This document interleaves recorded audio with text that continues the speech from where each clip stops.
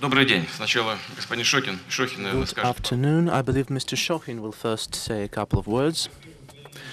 First of all, Mr. President, thank you for finding the time in your busy schedule to meet the leaders of global companies.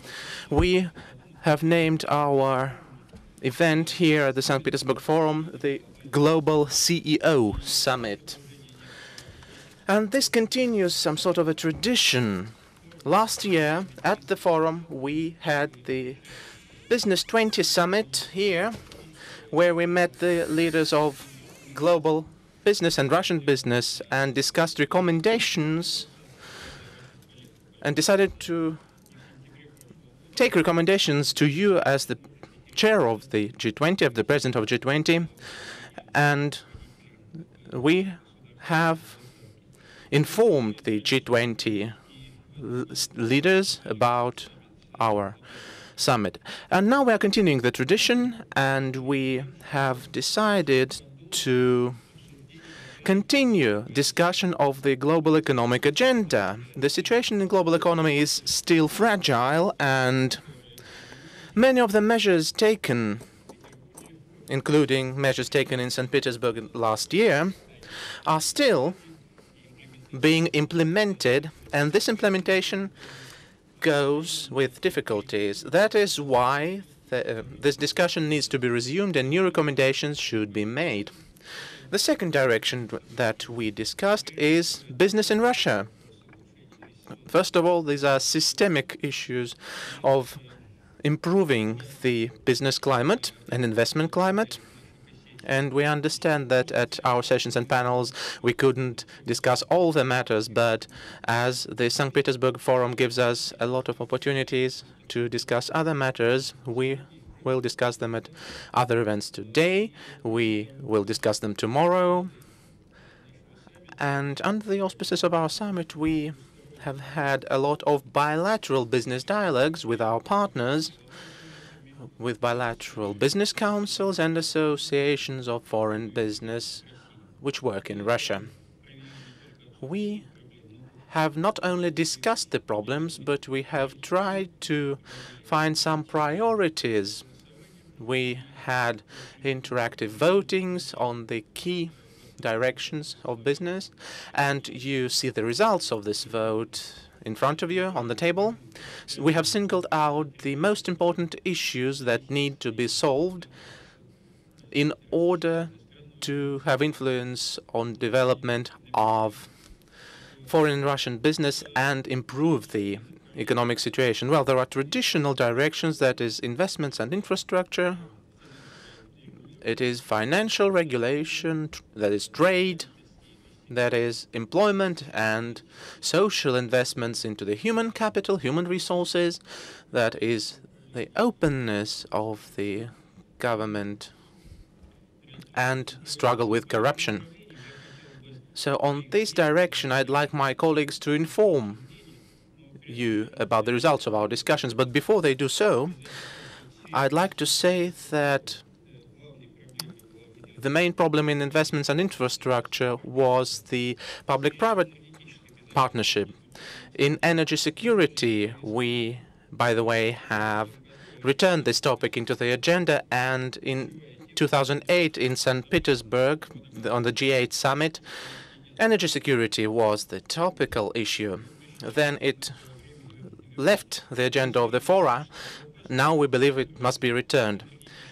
So energy industry should be regulated and driven by the real assessment of risks and economic effects of investments, not by the hypothetical suggestions of some sort. In financial regulation, just like a year ago when we discussed this topic, the most important priority is not to let financial reforms have negative effect on long-term investments. We are not speaking about regulating more. We are speaking about more efficient regulation that would contribute to economic growth. In employment, of course, first place is taken by such a macroeconomic policy that stimulates as job creation, efficient job creation. In trade, it's of course fighting with protectionism, During the last 6 years of the G20 existence, that topic took the first lines in the agenda. And the fact that it remains on the agenda shows that not everything has been done to solve this matter, even as compared to our expectations. For example, the implementation of Bali Agreement within the WTO. In the openness and struggle with corruption domain, that is the government procurement, which is the most important. This topic is really relevant for us and our partners. If we are speaking about the Russian priorities of creating favorable business climate in Russia, the priorities in the development of small and medium businesses are lifting the barriers for the activities of the new enterprises and simplifying the registration procedures and regulatory environment.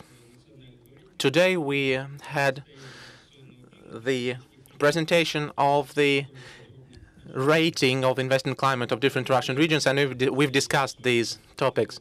The second priority of getting better the investment climate in Russia is lowering the burden of regulatory effect. So we must avoid duplication of inspections and oversight bodies, and we need to ensure the openness and transparency of the government oversight bodies. That's the gist of our activity here, and I will stop now, and I'd like my colleagues, as kind host, would like to give our foreign colleagues the floor. And the first, I'd like to give the floor to our Indian guest, Shumet Mazumdar, the elected president of the Confederation of Indian Industry. Honorable President, sir, I'm going to talk about infrastructure, as he told you. Amongst the G20 countries, the emerging markets are still struggling, and they haven't quite recovered. For the G20 countries as a group to prosper, it's important that even the emerging countries prosper, so as a group we prosper. And it needs inclusive prosperity. So I have one suggestion, is that if some sort of a robust multilateral investments framework can be built, and the governments extend special cooperation and a proper mitigation process for losses be drawn up, then the required funding for these emerging markets would come, and it would really help the G20 countries to be prosperous in the long run. Yes, he talked about the private and public partnership. That is working quite well in India, but there are other issues that require looking into. But this is one suggestion. The second point I'd like to make is by 2020, there'll be more people retiring from the job market than entering the job market, whereas India will have an excess of working age people. I believe 65% of the population in India at that time would be a working population. And it is estimated by 2026, the shortage in the world, in the markets, would be about 45 million people, whereas India would have an excess of 56 million people. So it is very important that these people are properly trained, made ready for this opening. And this will happen once the infrastructure is of the same level of the matured markets. And this is important for the entire group of the countries for their own good, because India could also be the manufacturing base for a lot of the countries.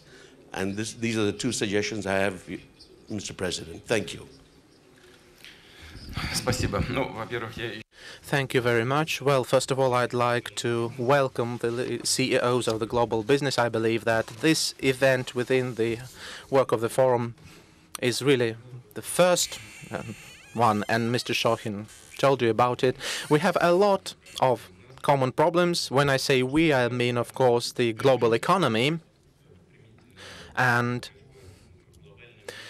the situation in the Russian economy as well. Our Indian colleague has named some global problems, really, and I'd like to use this opportunity and the fact that the floor was first given to a representative of the Indian business to say that India and Russia share really friendly relations.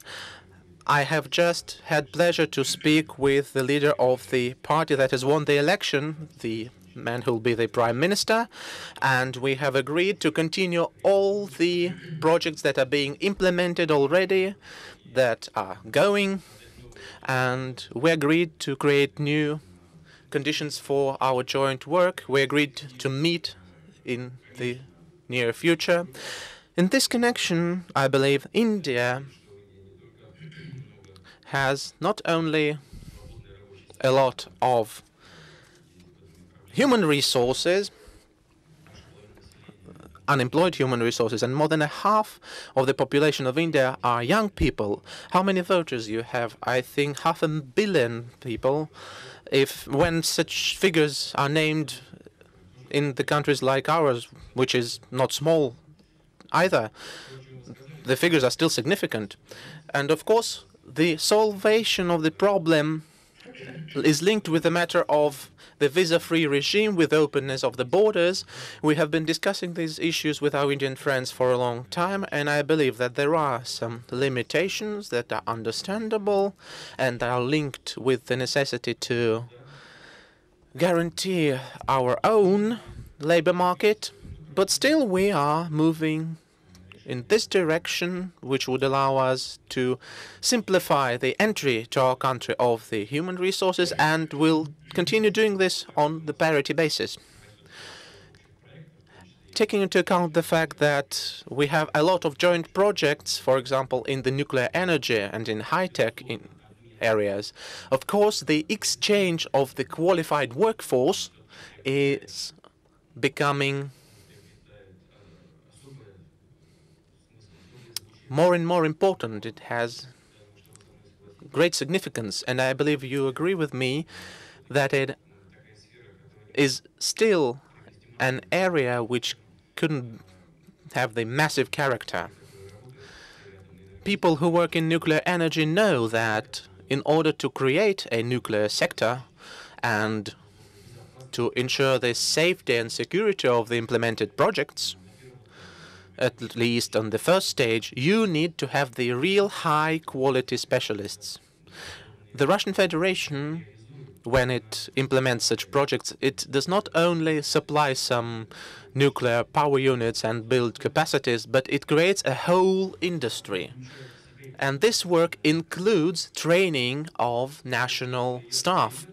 This is just the most demonstrative example, but the strategy of action of ours in other areas is the same. For example, the military technical cooperation. We are making the high-tech equipment like the Brahma missile that is now being put into service in India. But now we are not supplying these things. It is the joint intellectual property product, and it means staff training. That is why we have already organized a certain mode of work with our Indian friends, and will continue doing it. And as far as the mass employment of human resources is concerned, that could be possible in the implementation of large projects, including joint projects. For example, the infrastructural projects. We are waiting for a lot of infrastructural projects in Russia, and that are the projects that will attract the investments from the reserve funds. So it is good. Thank you. Allow me to give the floor to our Canadian colleague, Paul Rawlinson, the CEO of Kinder's Gold Corporation. Hello. Thank you, Mr. President. I've been asked to speak to the theme of investments, and we're a mining company, so I'll make my comments relative to the mining industry. I would say we're proud. We have been active in Russia for almost 20 years now, and we are the largest foreign investor in mining thus far. We've recently invested over US $3 billion in the mining sector. Our 2 mines are located in the Far East, Chukotka. And our experience has been a very positive one, and there's been a lot of cooperation with the government and improvement in the regulation. But we think there's more that can be done to attract more foreign investment in mining. And the benefits of that, of course, it would provide additional jobs, train human talent, and of course provide additional revenue for governments. We have 3 specific recommendations in that regard. Number 1, please consider the strategic limit for minerals, the size or the elimination. We also think there may be a possibility to simplify the claim staking process. There's a pilot project currently underway, but it hasn't been rolled out in all regions. And lastly, there are ways to facilitate the process to move from exploration to mining. Now, I would further suggest that we would think that a way to come at this would be on a pilot basis to pick one region or a couple of regions where there's good mineral prospectivity, such as the Far East Federal District, and roll out these suggestions on a pilot project. And if we were to do that, we see 4 potential benefits. First of all, it would reinforce the government's strategic focus on economic and social development in the Far East. It would attract, we think, more mining investment into the Far East. The government would still retain control over its subsurface resource. And lastly, we think this can be done with very little to no cost to the government. Thank you.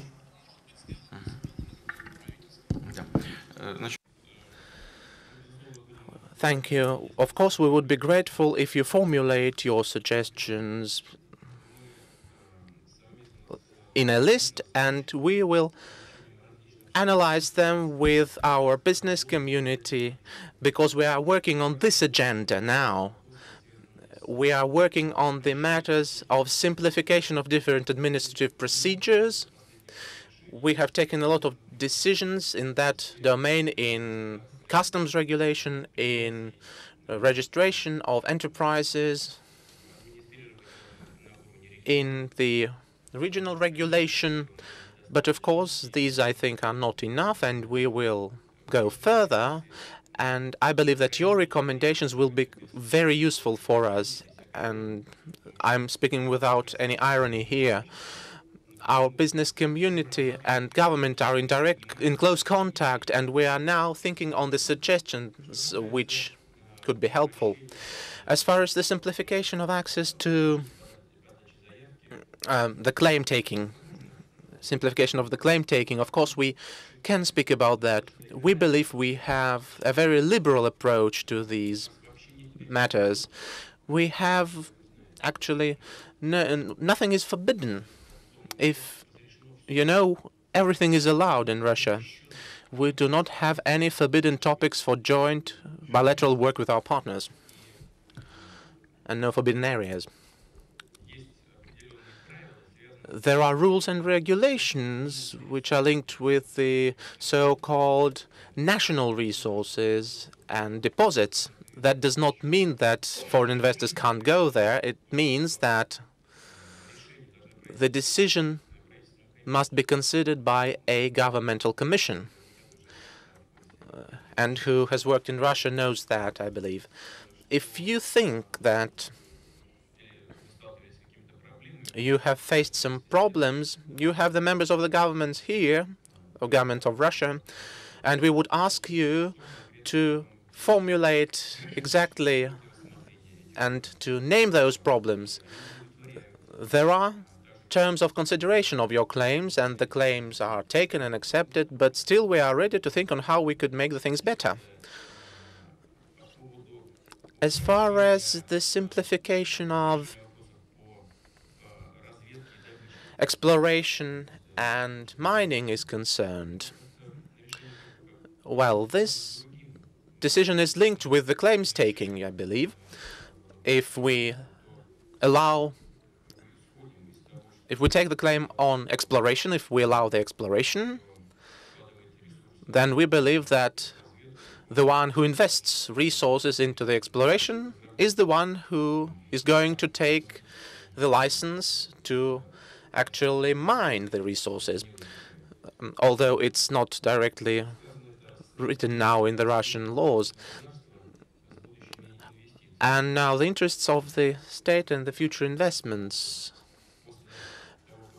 are very much linked with this matter, because after some funds have been invested into exploration, we would like to avoid the situation that a company which has explored the deposits would trade its licensing potential. The licensing process should remain within the government of the Russian Federation.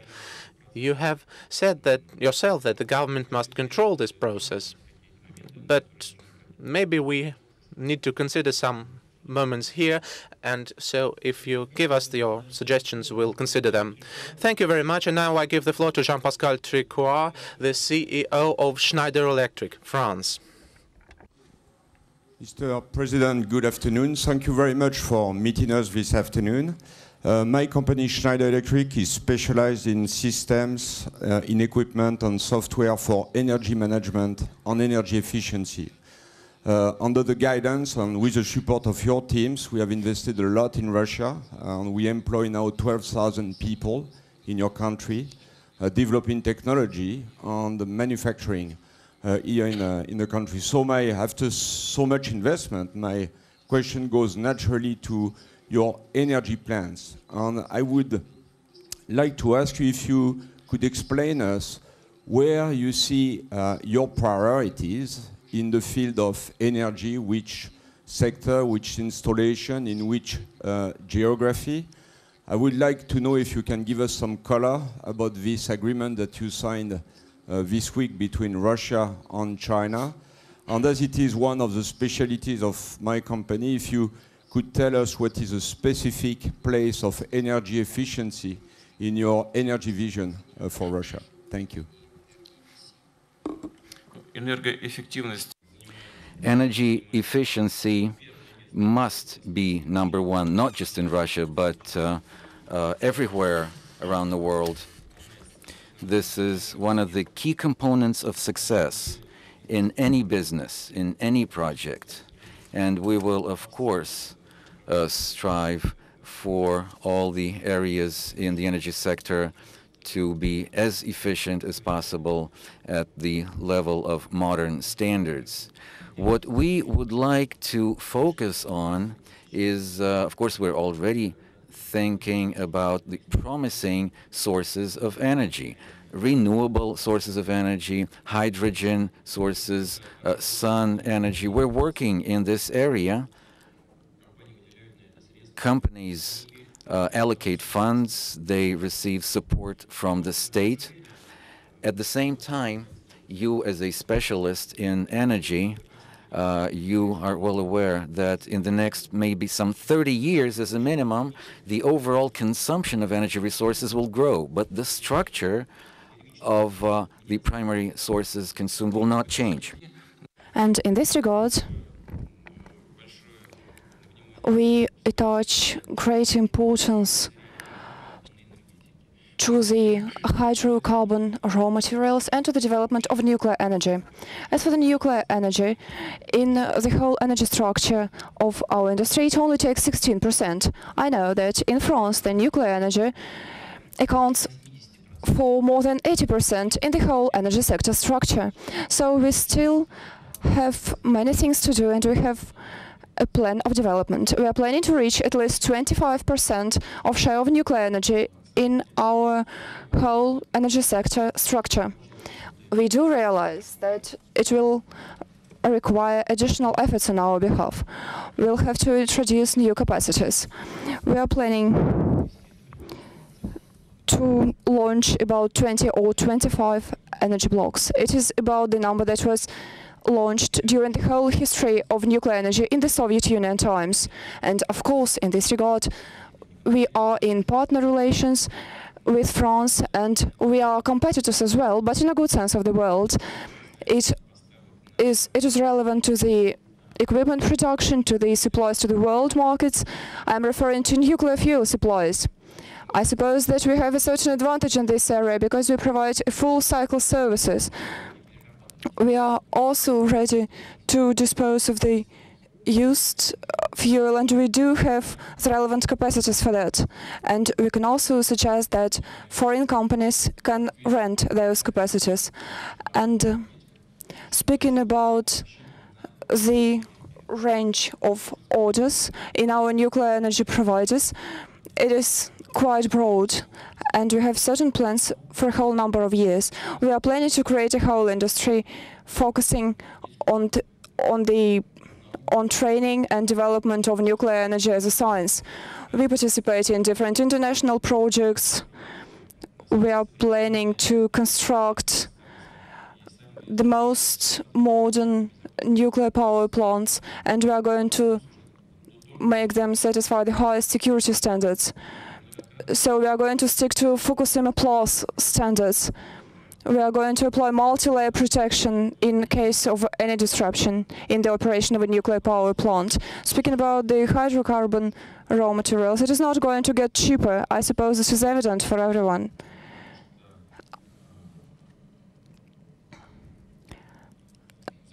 It is obvious that it is not going to get cheaper because the reserves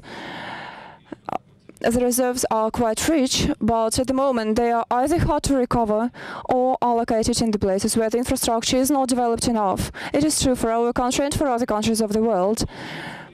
There are pluses and minuses in this situation, but the thing is that we can be quite confident when investing into this area. What we believe is a promising area is the offshore drilling in the Arctic seas. I suppose that the formations there are very rich. The reserves there are enough for the whole planet. I'm referring to the Yamal Peninsula and to the Arctic region. As you know, the first projects have already been implemented, and the first portion of the gas has already been delivered in that field. Gazprom has already done that. And of course, we are going to focus on developing of our eastern provinces. I'd like to emphasize that our companies apply the best technologies, the most environment-friendly technologies that are available at the moment. I'm always referring to only one example, but I use that everywhere. I've visited Lukoil companies' platforms several times, and I watched them working. And every gram of material was disposed of on shore. Nothing was thrown into the sea, and that's how all our companies operate. I am proud to say that, and I'm also proud to emphasize that Russian companies are at least half a step advanced, half a step further than some foreign companies. As for the deal that you've just mentioned, the deal between Gazprom and our Chinese partners, it is of course a very big deal. I suppose that you've already heard of the parameters. The agreement is going to last for 30 years, though I suppose the reserves are enough, will be sufficient for about 50 years, because at the moment they are underestimated. We are going to work on two fields, Kavikta and Chindala, and each of them contains about 1.5 trillion cubic meters. So, on the whole, the volume of reserves is about 3 trillion cubic meters. So I suppose that those reserves are going to be sufficient for at least 50 years. We are going to export them to China and to use them within our country. This project is very important for us. It is a multifaceted one, and if we do have access to a big market as a Chinese one, and if they're ready to buy about 38 billion cubic meters of gas every year, this project is definitely going to be profitable, and it will allow us to develop our eastern provinces and to create gas supplies networks and infrastructure there. And then in future we will be able to proceed to the next stage. This is a so-called eastern route from Western Siberia, but we've also discussed another project with our Chinese friends, and that would be a western route. And then the resource base for the western route would be the Western Siberia. And we suppose that the development of infrastructure both in the eastern and western Siberia will enable us to use the advantages of both parts of the territory there. I am referring to the eastern and western Siberia and the European part of Russia. So then we are going to have a single infrastructure that will allow us to make gas supplies to the whole territory of Russia and will also enable us to diversify our exports. So we will be able to diversify our exports and to choose either eastern or western directions. Given that Vladimir Vladimirovich gives very broad comments, I'd like you to make your speeches shorter. I'd like to make your speeches shorter so that everyone had a chance to speak. I'm afraid that our foreign colleagues would be very unpleased. But now I'd like to give the floor to Mr. Bruckner, the head of Boston Consulting Group, on financial regulation. Mr. President, Russia has made enormous progress, and the Russian economy has made enormous progress during the first decade of the new millennium, and has become a strong member of the global economy. Now is the time to move Russia and the Russian economy to the next level, and there are enormous opportunities, but also there are strong challenges.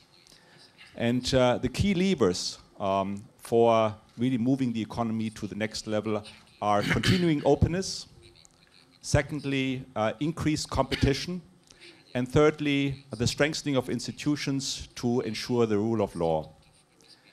And by really providing a level playing field for many players, start-up companies, small and mid-sized companies, large corporates, will have opportunities to bring a lot more innovation, more productivity, a higher efficiency to not only the economy overall, but to the different industries.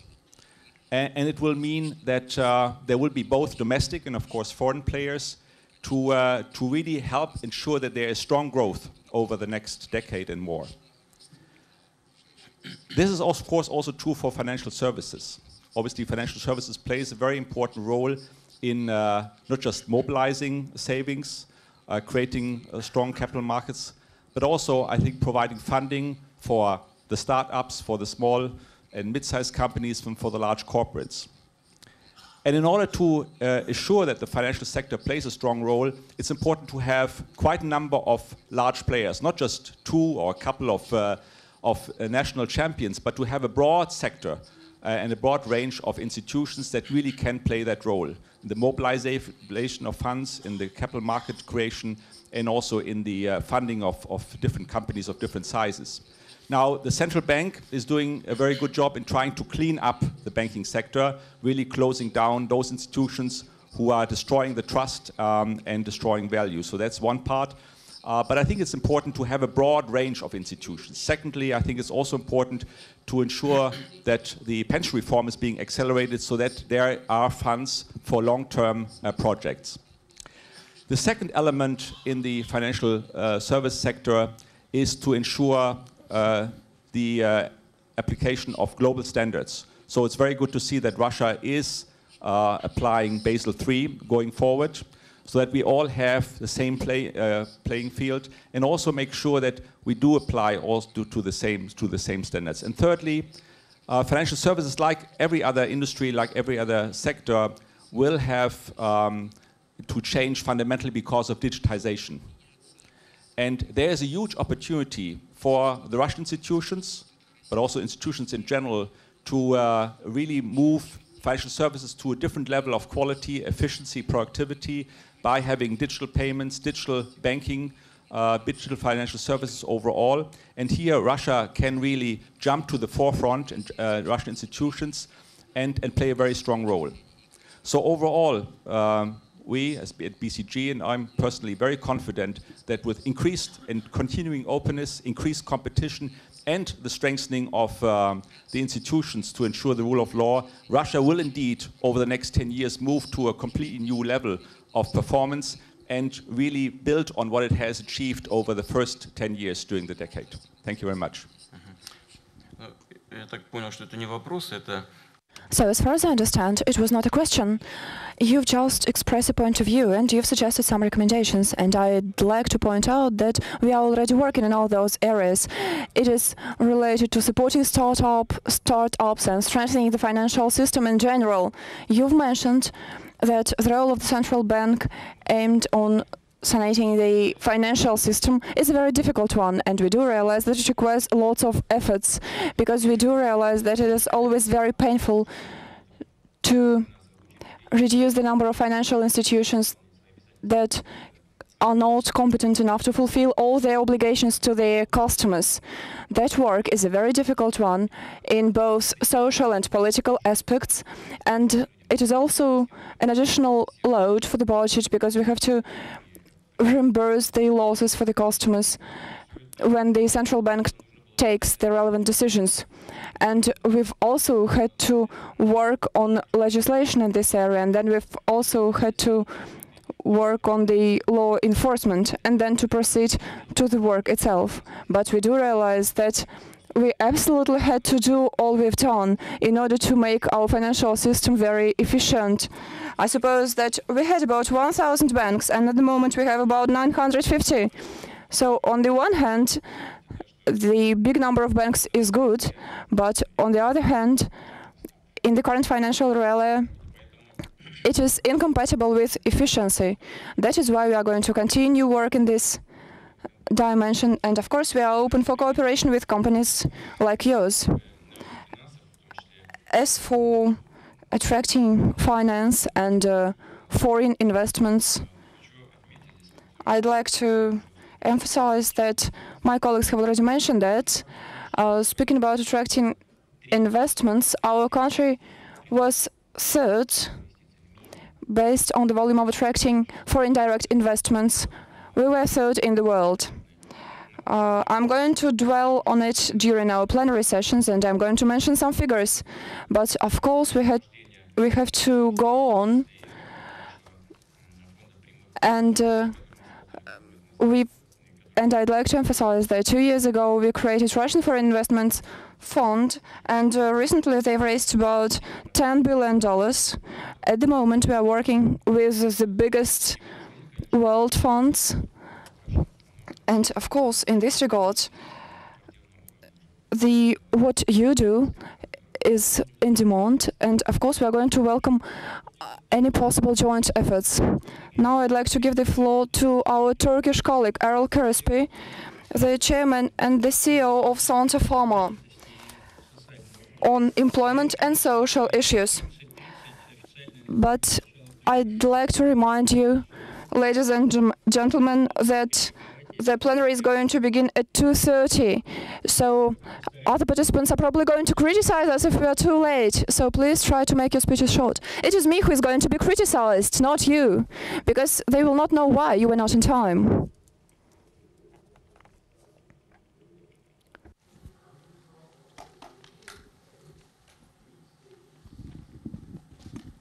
Mr. President,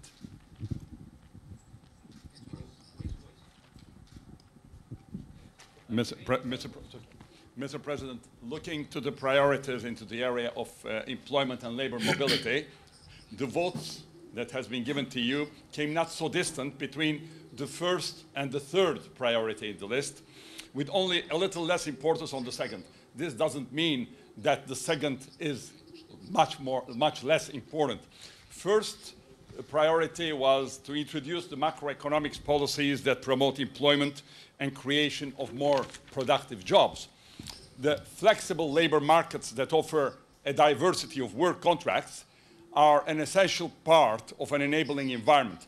A diversity of work contracts allows our companies to react rapidly to market changes and quickly create jobs. Flexibility is a necessary element for competitiveness.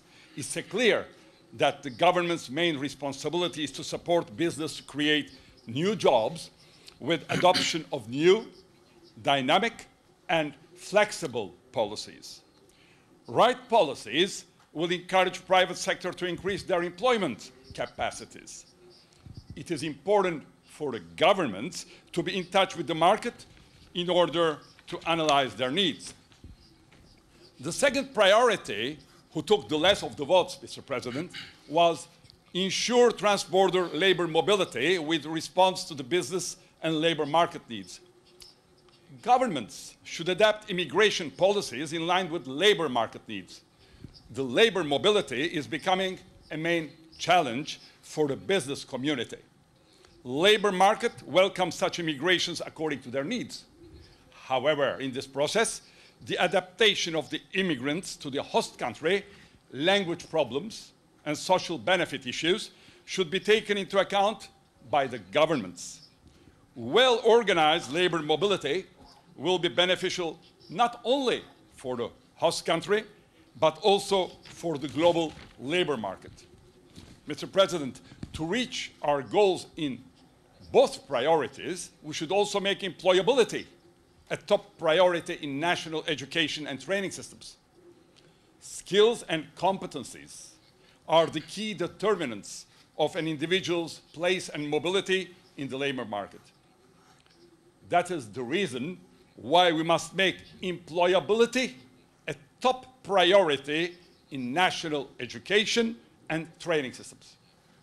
I should also add that strategies to increase the employability have to focus also on lifelong learning, which is a shared responsibility.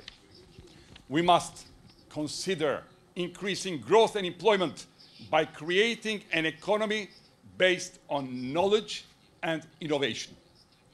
In the recent terminology, they call it smart growth. This requires improving the quality of education, strengthening research performances, promoting innovation and knowledge transfer throughout the world, making full use of information and communication technologies, and ensuring that innovative ideas can be turned into new products and services that create growth and quality of jobs. Now, coming to the SMEs, I will not tackle the subject. I will leave my colleague, Mr. Koch, to tackle it within his subject. Thank you, Mr. President. Господин Кох, председатель правления и главный исполнительный директор. Mr. Koch, CEO, Metro Group, Germany, on SMEs and trade. Good afternoon, Mr. President. Small, medium-sized enterprises typically are the backbone of large industries, and they create a lot of value. In the Russian Federation, they are up to 90%, as I know. And our business in Metro is we are supporting independent business people. They are the small guys running productive stores, restaurants, hotels. And we very much appreciate the effort that is now on the political agenda, because we believe that it's not only value creation for those small independent business people, actually it's quality of life that can be increased. So actually, therefore, my question to you would be, what's your personal view on what can be done on top of it? For example, less bureaucracy, less regulation, and more support so that these people can really grow. We're serving millions of them today. We just invited 14,000 to the Metro Expo last month and shared with them the experiences. And I can tell you, I think there's huge momentum and huge potential in the Russian Federation for that. And that brings me to the other subject, which is, and I just want to share that with you, we have been on a capital market transaction, preparing that since September last year, where we shared our equity story and our conviction about the value that can be generated in Russia. Up to February this year, we were actually on the roadshow and telling people, and I can tell you the demand and the excitement about what can be done in Russia is completely shared by a lot of people. So we have been promoting that. But one of the concerns I need to tell you, because I think it would not be right not to do so, since March and April, since Crimea and Ukraine, there has been a lot of concern, frustration, and lack of trust. So one of the concerns is really, how can trust be reestablished? Thank you very much.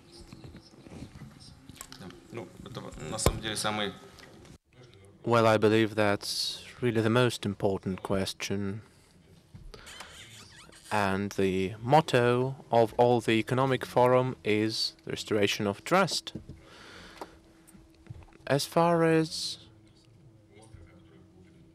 the problems which you mentioned are concerned, those problems are linked with Ukraine, with the Crimea, but they have emerged due to the lack of trust.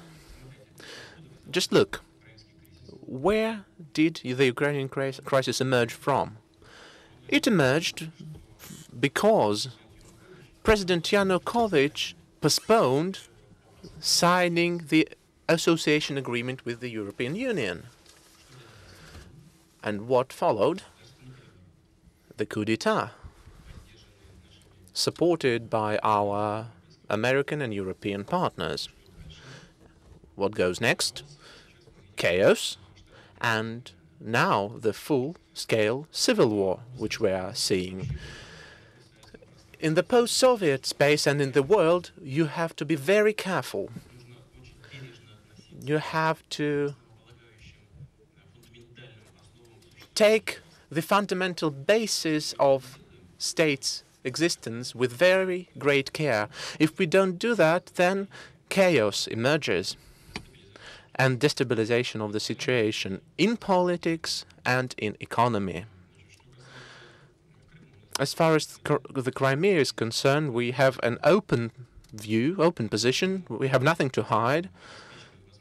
We have really ensured the opportunity for the citizens to express their will freely, and they have chosen to come to the referendum and vote for their future. You can't make 90% of the population, of the voters, come to the polling stations. They are coming themselves. And 96% of them have voted for the joining with Russia. That is the fact. If we hadn't done it, we would have great tragedy there now, even greater tragedy than in the cities of Ukraine, like Odessa, where people were burnt alive in a building, and about 50 more people were just lost. We do not know where they are now. We didn't let such a tragedy happen in the Crimea, and we'd like you to be unbiased in your evaluations of this situation. What do we have to do to restore trust and confidence? We have to work with each other. We have to be in a dialogue. For example, we still can't sign a comprehensive partnership agreement with the EU. There are constantly problems emerging from one side, from another side.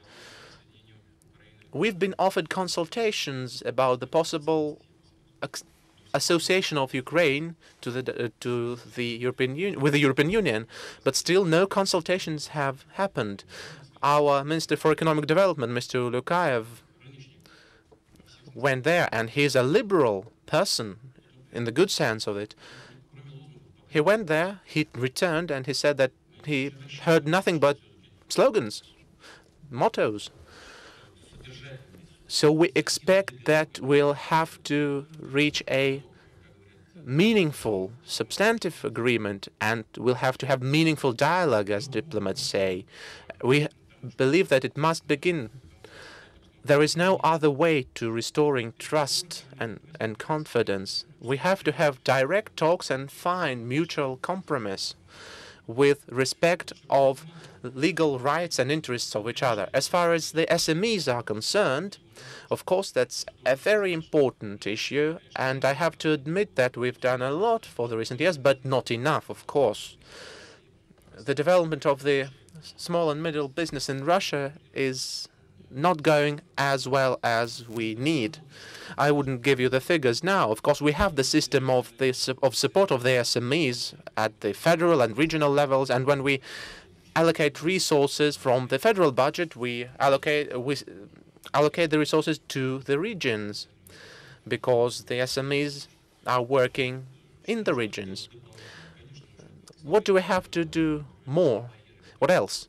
We have, of course, to lift and lower the barriers, the bureaucratic barriers. What we have done, we have simplified the registration of enterprises. We have made the access to power grids better for them. We have lowered the customs burden for the enterprises which work in the foreign market. And this is linked with the fact that it is forbidden to enterprises to have business, to enterprises that have the customs in their shareholder, as their shareholder. What do we have to do to give access to the cheap loans, cheap financial resources? We have to solve it. It's a difficult task, but if we don't solve it, we can't develop small business. We have quite a few other people who would like to speak and to ask questions.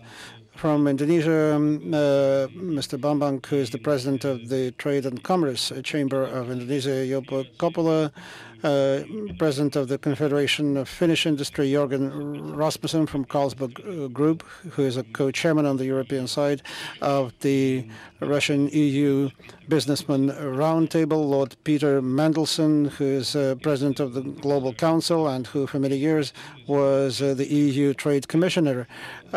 Quite a few other colleagues, but your protocol people are indicating that it is time to, let's say, let you go to the next meeting. And so I would like to thank you, Mr. President, for your detailed answers to these questions and your comments. As we understand, a lot will be further clarified in your remarks at the plenary. And so, colleagues, I would like to invite you after the plenary to the press conference. And at the press conference, you will be able to convey your views to the world public. And now let me repeat what I said in the very beginning. I expect that we can hope that this kind of forum will be held in the future as part of the St. Petersburg Economic Forum. Thank you very much. Thank you very much for coming, and thank you for discussing with us both Russian and global problems. I think it'll be useful for everyone, and in any case, this is a very positive signal for developing cooperation with Russia. As for the questions that we have not heard, or perhaps some questions even that that were mentioned, such as the labor market, I will talk about this at the plenary, about our plans for the future and about the steps that we intend to take to further develop the Russian economy. Thank you.